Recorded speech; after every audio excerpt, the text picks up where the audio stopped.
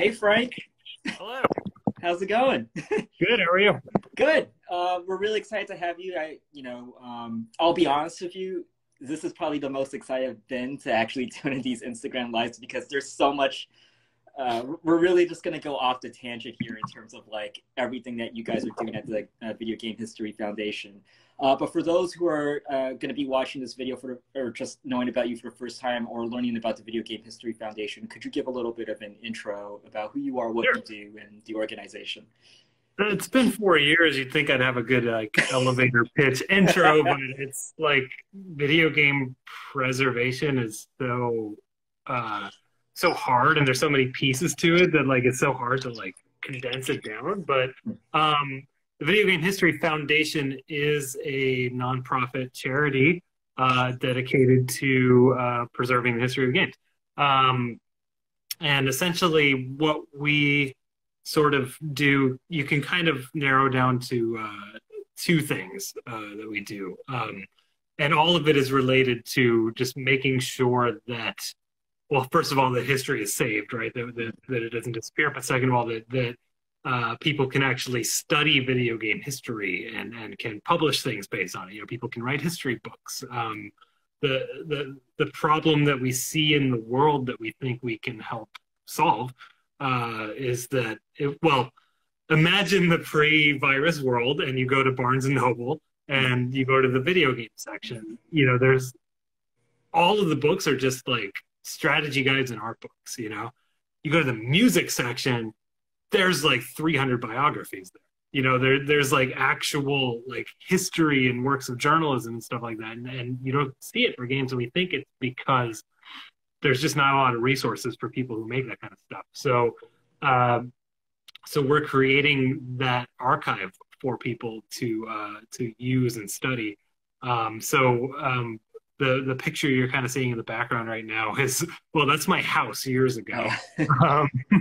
Since then we've actually this picture is actually where I'm sitting right now. This is a piece of the foundation's library. So we have a physical. We have a physical collection of most of the video game magazines. Well, I should say almost all of them that were published in the U.S. and then like a good chunk of international ones that with an emphasis on what was in English. So, you know, we have full runs of basically all the American magazines. But that's just a chunk of it. We focus on the magazines just because it's so dense with information that would be useful to an historian telling the story of video games, because you get things like how the games were marketed, right? Like you see the advertising and stuff like that. You get a sense for like what people thought of games when they came out, if you're able to read all the reviews, right? You get sort of like news and rumors, so you could see especially like, you know, people are fascinated, for example, by games that never came out, right? So like if you're able to study the media, you can see what we know about games that came out, and if they were playable at the time, you might get impressions, stuff like that. But that's just the magazines. The other thing we focus on, it's a lot harder because you can't just like go on eBay and buy this, is we focus on collecting the actual developer material from people who made games. So we collect a lot of video game source code. We collect, you know, sort of unfinished builds and prototypes and stuff like that from the people who made them, and they're sort of like raw design notes, some, you know, art on paper, stuff like that, so that someone who's studying that game can actually access the archive of that game and sort of piece together how it was made and publish something based on that. So that's again, I haven't figured out the elevator pitch, but I haven't figured out the like 30-second pitch, but that was the like 3-minute pitch. Well, see, I mean, this is what I'm getting at, the amazing work that you guys have been doing out there. Because there's such a wealth of knowledge in video games as like the medium itself. And it's really hard for us to kind of realize, because I guess when you think about a lot of us who grew up with video games in like the 80s and 90s, you know, we're now coming into, you know, adults. And so now we were finally understanding like kind of the medium, not as a commercial product, but as an actual art form. And I think that's one of the things now is like when this medium was produced, it was, you know, let's be honest, it was such a new medium that no one really considered, you know, preserving it. And so I guess my first question for you is, how do you essentially even start like pursuing, like, I guess, like just materials in the first place? Because a lot of the stuff that you're getting, you know, let's be honest, it's really, you're looking for stuff that people don't really know about. Yeah. So how do you even know what, you're almost like, let's be real, you're almost looking for like arcs every time you're trying to like look. No doubt. And it's, you know, there's things like, okay, for example, you know, the sort of arc analogy is really good. Like, we recently worked with the family of a game programmer who passed away quite a while ago, I think 2003. Just kind of going through what he left behind. Yeah. Because he had a really long career in games, going back to the late 70s. And he, you know, late 70s through like 2001, something like that. And so, yeah, we were literally just like finding giant stacks of poorly labeled floppy disks, right, that were ostensibly like a backup of hard drives from like the early 90s, maybe, but they're poorly labeled. And there was a lot of like, you know, I mean, the short version is we're digging through just like finding bits and pieces of games here and there and trying to like assemble the puzzle back together. And we were able to recover, you know, at least one game of his that no one's ever seen before, that we haven't talked about yet, but we will. So, you know, that's literally just like boxes in a basement, right? Of a guy's life is one way we do that kind of thing. I think the most powerful tool that we have for this kind of material, for like behind the scenes developer material, is honestly just being out there and being present and just being vocal about it, because you know, it's not like we're drowning in the stuff, but people tend to come to us now that we've established ourselves as that industry friendly face for people who are trying to save this stuff. So we often get, you know, old programmers just kind of emailing and being like, hey, are you interested in this? I still have this. We try to work more with the commercial industry so that, you know, so like when, so for example, a really good example of this is that last year, Disney and I think it was Nighthawk released a new product that was Aladdin and the Lion King as a combo pack, like the old games. I forget what they called it. But they actually used the original source code for Disney's Aladdin on the Sega Genesis that was from our archives to rebuild the game. And I don't know if anyone in chat has played this, but there's actually like I think they called it the final cut of Aladdin's in that package, where a programmer who's actually one of our volunteers went in and actually fixed some of Aladdin's bugs using the source code and you know, dug up unused features and stuff like that. And I have to ask you a question here. Yeah. Why would Disney not have had that source, or whoever the original developers, why would Disney theoretically not have already had that, and then they had to turn to you guys? So for games that are that old, there wasn't a lot of reason to hold on to the source code. Mm-hmm. I think that it's funny, we repeated the exact same mistake that the film industry did. There's this, you know, really crushing stat from the Film Foundation, and I always get the number wrong, but it's something like 80% of American movies made before 1930 just don't exist anymore. They're gone. And that's because there was no secondary market for these movies. You would make the movies, you'd print them on film, you would sell them to the theaters, and then once the movie was done, once it run its course, it's like, what are you going to do with this thing? Are you going to pay to store it? Yeah. No, you're going to throw it away. You're going to burn it, maybe. And there was just no notion back in the 20s of being able to sell that movie again. There's no such thing as, VCRs. There's not even televisions yet, right? Like there's just no notion of like we can use this again. Yeah. So they just put it. And the same thing happened with video game source code. Like you can't take the source code for Aladdin and just easily like port it over to the PlayStation, right? It's a completely different architecture. Like yep. it didn't make a lot of sense to hold on to that stuff. So they didn't. So I think that's thankfully changed quite a bit in recent years, because for the most part, hardware is all kind of the same. Not really, but it's similar enough now between generations that it's fairly trivial to get something working, given the resources. So we have this notion now of like remasters from PS3 to 4 to 5 or whatever. And we didn't have that back in the day. So a lot of that old source is just gone. So in the case of Aladdin in particular, you're asking why didn't Disney have it? Well, it was Virgin who made it back in the day, right? They made it for Disney essentially, and I don't even know if Disney Interactive bothered archiving things to scoop up those rights. Wow. So this is actually a pretty good segue to a question that someone submitted. What percentage of games do you think are lost to history pre-PS4 era? Games as in actual playable titles, I'm gonna say very few actually. We are really fortunate.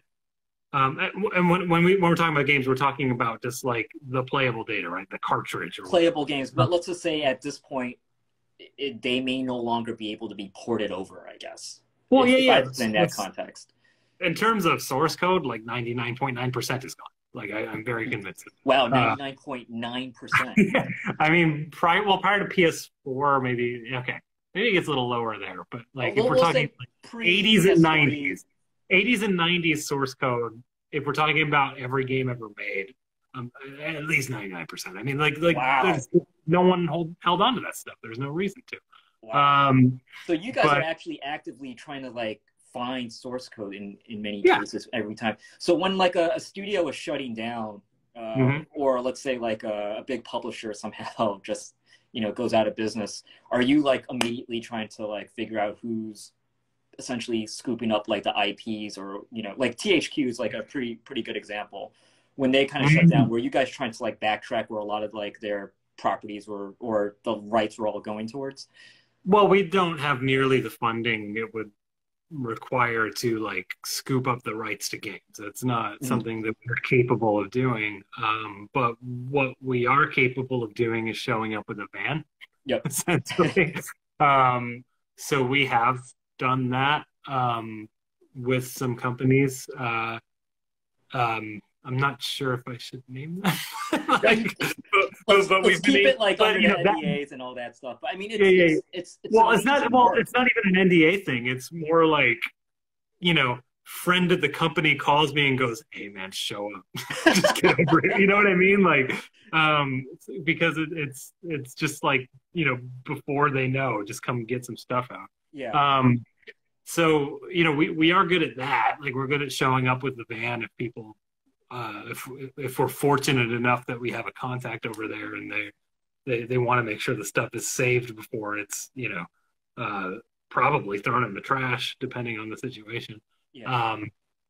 So we're good at that, but we're not in a position in the situation you were describing to actually scoop up the rights to games. That's a really large spend, and we just don't have that kind of money. Well, there is one fascinating quote that you put. Not sure if it was to Vice or to Pace Magazine, but you were discussing when you're kind of looking through, materials and whatnot. You're actually kind of looking at kind of the mediums that people least suspect. So you're actually looking at VHSs, and in this case diskettes and whatnot.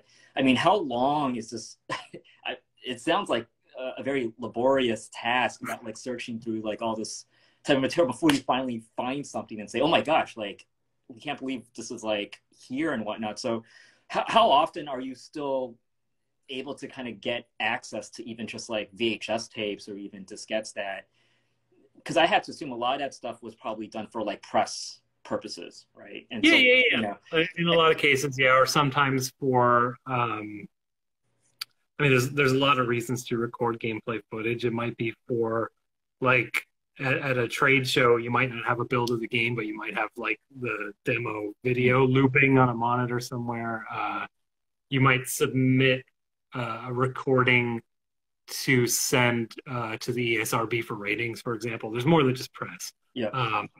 Or you might record footage of a bug in the game and give the tape to the programmer, sort of thing. So there's a lot of reasons to record footage. I think the quote you're thinking of, I don't remember who it was either, but essentially, you know, they were asking me like, what are the sort of holy grail? What's the stuff you're looking for? And what I usually say, and I believe, is that it's not like a game. You know, it's the material that would contextualize that game and help me understand it. It's things like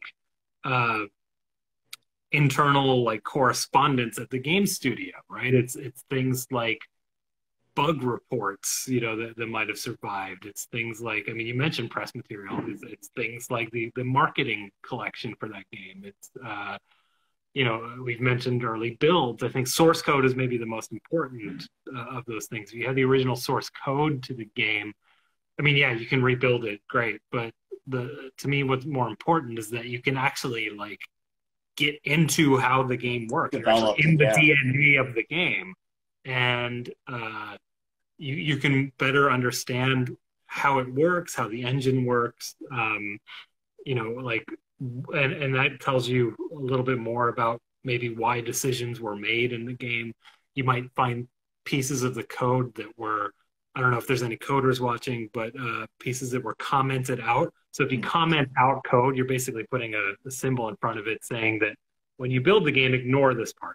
So if you're able to read the comments on source code, it gets really fascinating because you get things like notes from the developer about how this thing works or why they're doing this, or you might get entire pieces of code that are commented out. And we've done things like, this is another thing, like it's a project I'm working on, so I'm not ready to say exactly what game it is, but we recently acquired the source code to a fairly famous game. And I was able to go through the source code and look at things that were commented out and like rebuild them back into the game and be like, oh, they cut this whole feature from the game.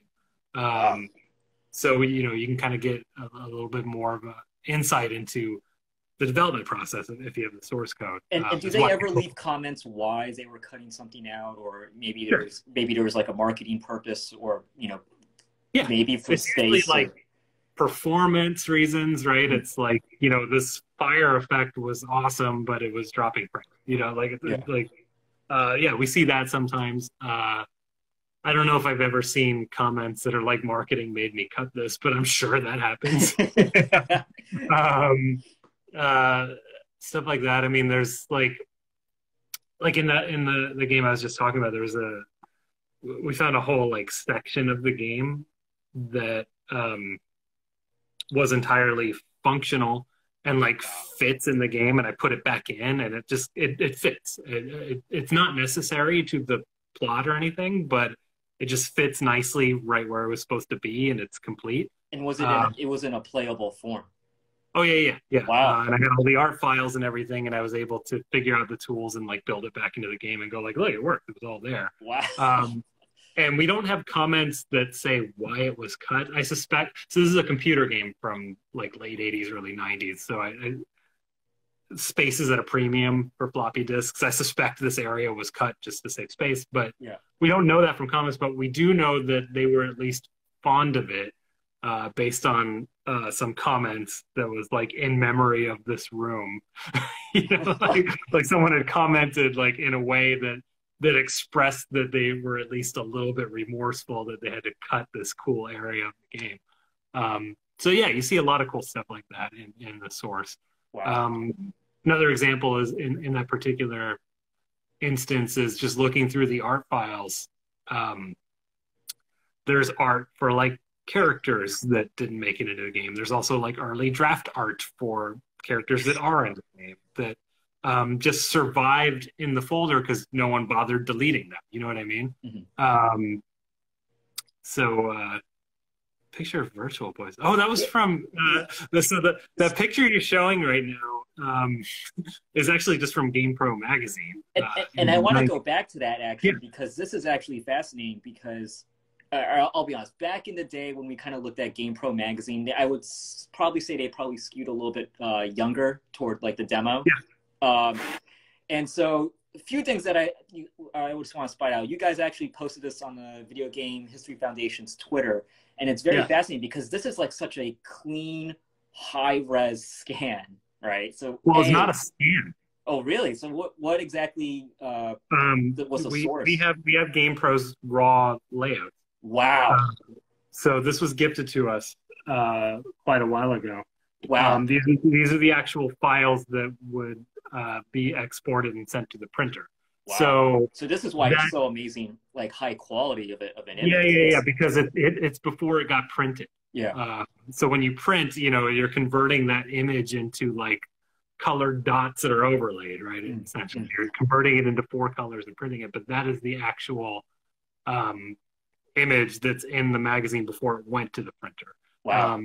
And it's such an amazing photo, I have to be honest with you, because like you look back on it and it's so the best way I can kind of put it for someone who's into photography and then at the same time for someone who's into video games, it speaks like 1,000 words of like what you can kind of perceive in this image. Like and what? On top of it, it's like it's such a moment in time. I get it, it's like the Virtual Boy, and people always say like it was a failure, but I believe was this Space World or was this CES? I'm not sure which trade show this was. It was the first E3. It was E3 1995. Wow. And then on top of that, it came from GamePro magazine. So I think all the collections of the video game magazines that you guys are doing, especially from that era of like 80s and 90s, and how much you've collected, and like have reopened the vault basically of memories back for people to kind of like see like what we kind of did not really look in full context back then. It's fantastic. There's actually even like one magazine that you found that I had no idea existed, which was a magazine dedicated to sport video games. Oh yeah. And that's it's like, I can't believe like a publisher said, hey, you know what? We have enough content to actually make a magazine off sports video games. Like there were actually like 4 of those. There were actually like 4 sport game dedicated magazines that were all in like 96 or so. Like it was like 4 different publishers were like, maybe this is a market, and they tried and didn't quite work, I guess. But yeah, totally. There's a lot of these weird magazines like that. And were you kind of aware of that already, like just from memory, or you just happened to come across it? Like, hey, did anyone know about this? Like, I mean, I think in most cases, if I find a magazine and it's like, wow, this is so obscure, it's not even on the internet, it's just because of saved eBay searches. I have an eBay search for, I have several saved searches for video game magazines because that was such a focus. And I've been collecting these far longer than the Foundation's been around. I've been collecting video game magazines since about 2002 or something like that. Okay. But yeah, like the sports magazines, there's one in particular that I found that, again, literally just not even a Google result, and I found like 4 issues of it. That was one of the sports magazines, one of the... Yeah. But going back to sort of like seeing history and clarity and stuff like that with E3, this stuff is just surprisingly rare. Like a lot of people attended these shows, but we don't have a lot of like footage or photography of these shows. These were these big shows where most games were shown for the first time ever, and we don't have a lot of documentation about it. Like I had this conversation with the History Channel. I think it was last year, was working on like a special about the history of video games, and the person who was talking to me just kept asking like, where do I find footage of CES? And it's like, it's so dire that like I think she didn't even believe me when I was just like, nobody has that. You Yeah, know, wow. And you there's think no about it, such thing. you check like Getty Images or like Yeah. Wire Images, and they don't really have much of a big Nope. archive of stuff even before E3 98, maybe, I guess. Like Right. Yeah. it's really bare out there. And E3 95, you know, not just being the first, but how like pivotal that was for the video game Yep. industry, being like the introduction of the PlayStation and the Saturn for North America. That was like a big, you know, moment in history. Totally. Yeah, we actually recently did an interview with Trip Hopkins, and you know, he discussed that during the PlayStation announcement, he was actually also in the room, and that was Yeah. like, whoa, you're in the room as well, and like that's what is like kind of surreal to know, like all the big heads of all the big game companies were also in there. So we don't know a lot of the background and the context. And I actually even remember an article, I think it was maybe from not Game Fan. There's another magazine before PSM and before Gamers Buyer's Guide. I forgot what the name of it There's a was. lot of them. Game So Players. Game Players. game players. Yeah. Yeah, and it told a great story about E3 that like the executives between Sony and Sega, they were like trashing the like each other's promotional materials like in like the night before E3. I mean, it's those stories that, you know, are like lost in these magazines that are just out there that Yeah. you're basically collecting. Is there any kind of video game magazine that you feel has been like really hard just to find, or you know, just obtain? Yeah. Like you're well aware about it, but for some reason it's just you can't get it. Like it's just been physically gone.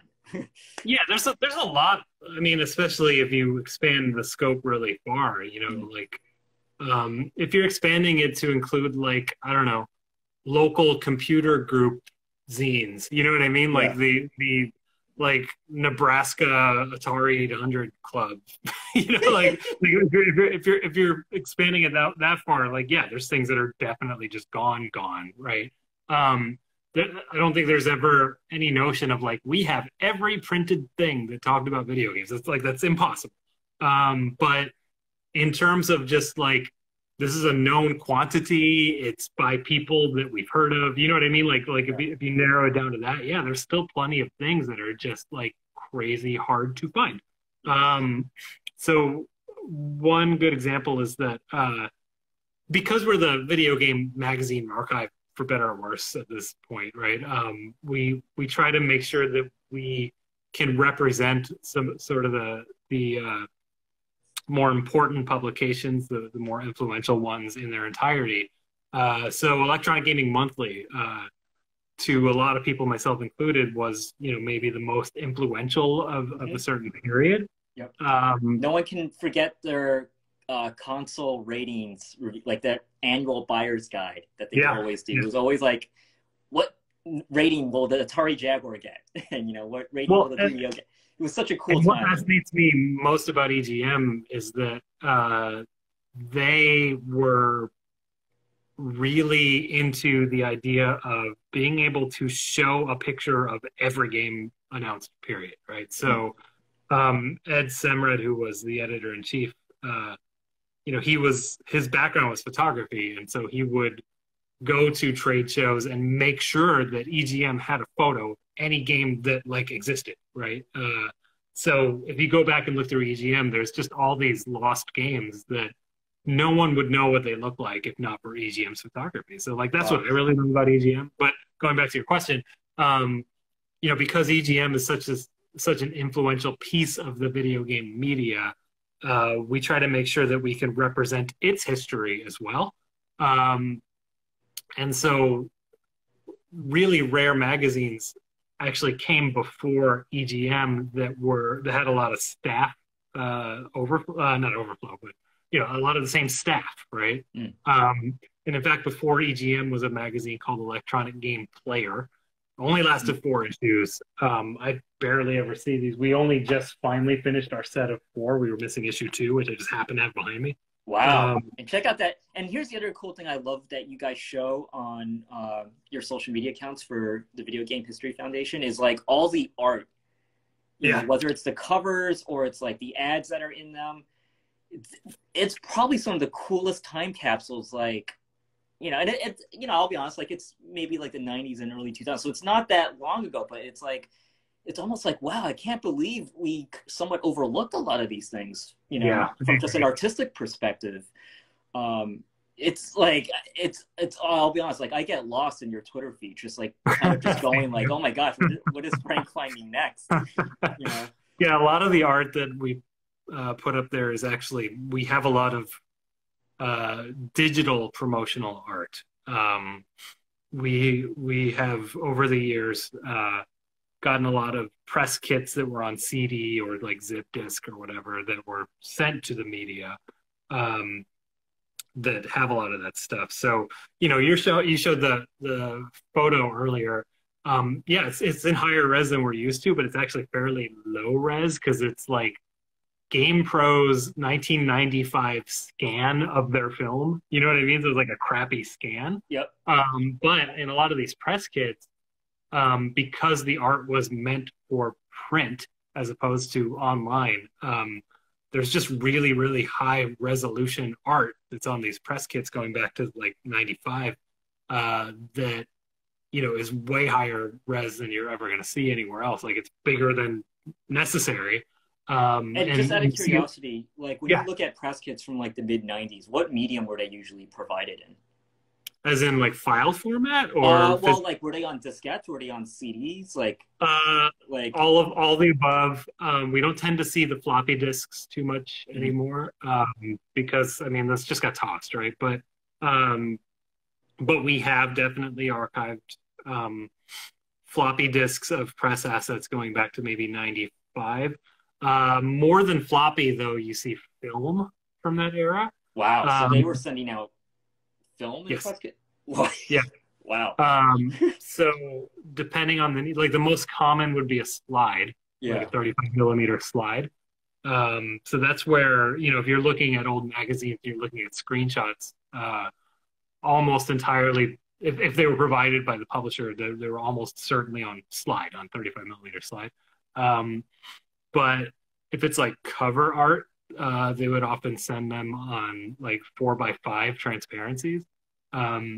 We even have a few like 8x10 transparencies, which, you know, you're into photography, like that's a crazy amount of detail. Wow. You know, 8x10 film. And why would they have that size to begin with? Like who would they be sending that is going to utilize something that big theoretically? It might have just been to make it easier to make a cover. You know, like you don't have to do any scaling. We know what it's going to look like. You know, it might have just been a control thing, right? Like we know if we give you 8x10 or 8.5x11 or whatever, that it's going to look exactly like that if you print that as a cover.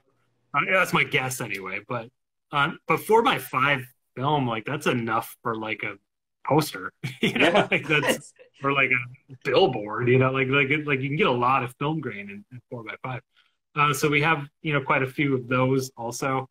But that tends to be how the assets were delivered up through the mid 90s. You get a little bit of floppy around then. You start seeing zip disk when that's a thing. But then by like maybe 97, 98, it's almost entirely CD-ROMs. Gotcha. And so even for those prior formats, are you guys having to like now just also get all the equipment just to be using them? So it's yes. I'm sure that's saving a lot of space. Yeah, I mean, floppy, 3.5 floppies is not too bad. It's surprising how well supported that format still is. You can get USB drives that still work for 3.5. 5.25. I don't know if I've ever seen press assets on 5.25, but from a developer perspective, we've had to do that. I actually have a really cool one next to me. As you can imagine, my desk is just like filled with cool stuff. Frank, I wish I could be there right now because I think I could be there. I could quarantine there for 2 weeks and still not be enough of like what I'm learning. It's just so like fast. I'm telling everyone that's watching this video now and will be watching it later on YouTube, you have to see kind of the feed that you guys post on your feed as well as on the Video Game History Foundation's feed. It's just like a plethora of like knowledge that like no one really realizes until like you guys bring it up. Well, thank you. And it's like, we don't even do that much of it, honestly, because we're not trying to be the resource that like creates content. We're trying to be the resource that gives tools to people to go make content with. And so when we're posting on social media, like cool art and stuff like that, it's really just to get people excited by the idea that like, hey, I could be doing this. You know what I mean? So like, I guess I'm saying that because it's like we're just kind of scratching the surface even when we surface that stuff on social media. It's really just like teasers for the potential of this archive. So really what we're doing is just trying to show like, hey, this is the kind of things that we're looking for, that we're saving, that we want you to be able to access and use. The thing I was pulling, by the way, earlier, just because I was mentioning floppy, is we were recently gifted this floppy that has the source code for Boulder Dash. Wow. So this is the original source for the Commodore 64 version of Boulder Dash. And this is what was sent to the programmer who ported it to the ColecoVision. Unfortunately, there are bad sectors on here. It's probably corrupt. It's probably actually irrecoverable. I haven't gone too crazy on it yet. But it's kind of more of a cool trophy than it is data, maybe, if it's corrupt. But do you guys check like old hard drives by any chance? Like if someone said, "Hey, there's a bunch of hard drives over here, just take them." Yeah. You want to see some? Yeah. Yes. And that's another thing we try to offer that I think. Here's the thing about video game preservation: like the majority of it is going to happen way better than we could ever do it just out in the community. You know what I mean? Like people who are out there just getting this stuff and scanning it. Like we don't have time to like scan magazines, for example. We just don't have the resources. So like a lot of that work is going to happen out in the preservation community, not within us. But what we try to provide is like, well, what can we do that maybe the community at large can't? And a lot of that just comes down to, first of all, I've been working in the industry for 15 years or something like that. So like, I'm sort of known and trusted within that community. But second, since you mentioned hard drives, one situation that we encounter sometimes is like, well, I mentioned that programmer earlier who's deceased, right? Yeah. So like the family entrusted us with hard drives from his computer that have personal data. You know what I mean? So like, that's not a situation where it's like, dump the hard drive and put it online and let people like rifle through it. It's like, well, we need to be the sort of curators and caretakers of that information. We don't want people to see that. There's no reason to see this guy's private data. Yeah. And you need someone trusted that's, people can count on and rely on with these type of sensitive information technically. So and I don't mean to say that like the game preservation community isn't trustable. Of course they are, but like there needs to be this sort of name and face on it and website that like, people can point at and go, that guy, you know what I mean? And that to me is, I mean, I even mentioned that earlier when you're asking like, how do you get this stuff? And I said the sort of the secret sauce is just being vocal and there, so that people like, like when something comes up in someone's life, they go, oh, who was that guy? You know what I mean? Like that's. And to date, what's been kind of the most like, whoa, like it gave you shivers when someone said, hey, Frank, you need to check this out? Like what's been the one thing that so far to date, maybe not, you don't have to say a future project, but something that right now has like, it still excites you even thinking like, wow, I can't believe I stumbled upon this right now. Well, one of the future projects that is the source to the game that was maybe most influential to me personally. So that was a highlight of my life. Let's see. We have a paper collection from Mike Dietz, who was art director at Shiny and before that Virgin Games. And among what's in there is the hand-drawn animation frames for the Aladdin game on the Sega Genesis. That to me was just amazing, because it's like, you know, oh, that's what the sprites actually look like, you know, and it's like, oh, you can, and some of it I think is actually from Disney Animation, so it's like, wow, these are actually Disney Animation drawings that are in my office. That's crazy. Wow. I'm just trying to think, because it's like the wow moments. It almost feels like you have a wow moment every phone call that you could possibly be getting. Yeah, could be like another wow like, moment. That's the whole idea, right? A good one was a friend of mine, Marcus. He worked at Nintendo for a while, and he was the one who localized Earthbound. He wrote the English script for it, and he still had the disc that he worked from when he was doing his work with the like scripting files for Earthbound that came from Japan.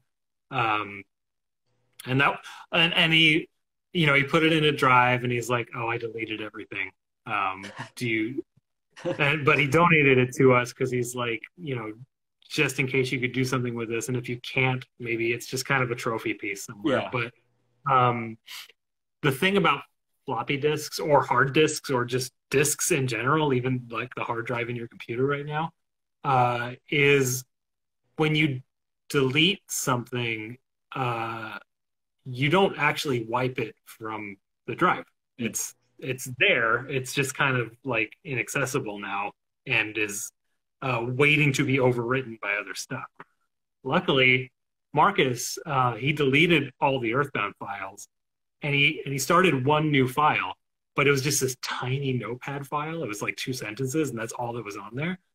So we were able to recover the entirety of the disk, every sector, and reassemble the deleted pieces, and we actually recovered Earthbound's scripting files. Wow. Like, from deleted data, and they were complete. So that was a nice, like, the wows don't tend to be like a thing handed to me. The wows tend to be digging through something and finding something incredible and contextualizing it, or like the Polygon Man napkin. Yeah. See, that was the most incredible. Like, it's just amazing that when you guys posted this on the Twitter, it's just like, it's something that no one thinks about. It's a napkin that was probably put on, you know, promotional, you know, a promotion for a table, right?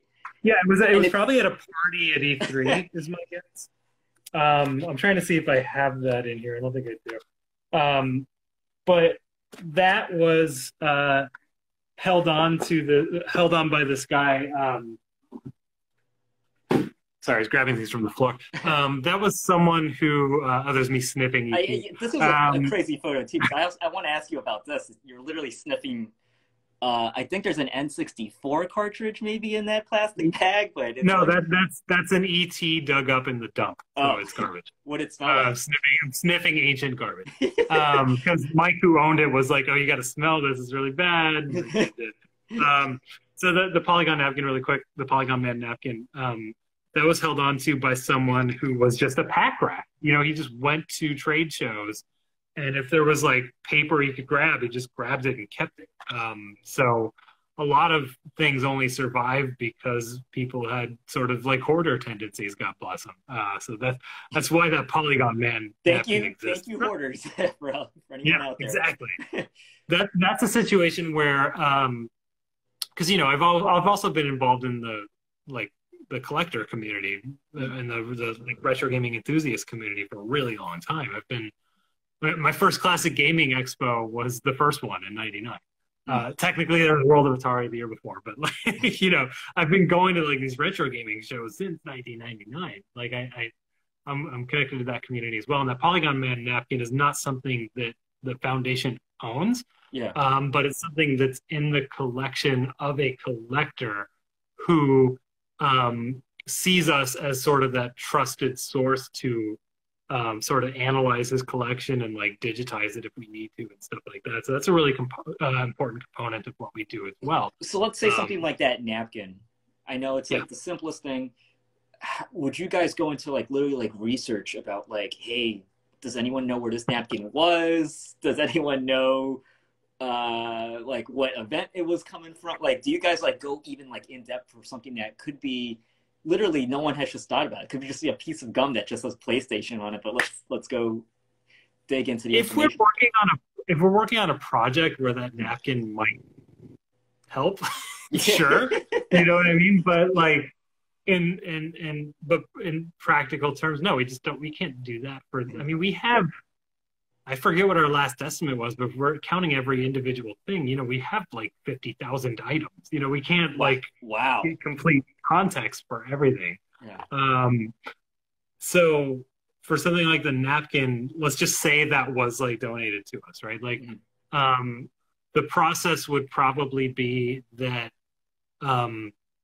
we photograph it, we catalog it, and when we're cataloging, you know, we just make sure that it's all the keywords are in there for someone who might be searching for something like this. So it's like Sony, PlayStation, Polygon Man, promotional napkin or something like that, right? So like, and then you know, we might have the date as like best guess 1995, right? So like now if someone is researching E3 95, right, or what PlayStation's marketing was in 95, or even the history of Polygon Man, there's enough catalog with this item that if they're searching our catalog, they'll find it, and then it's kind of on them if they think they want to like expose the history of a napkin, you know, to go seek that information. You never know.